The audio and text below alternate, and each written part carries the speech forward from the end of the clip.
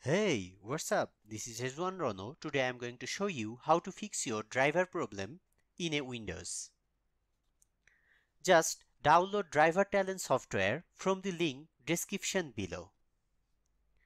It will show up a icon like this in your desktop.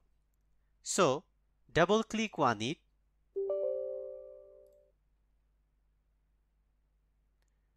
Click on download and update.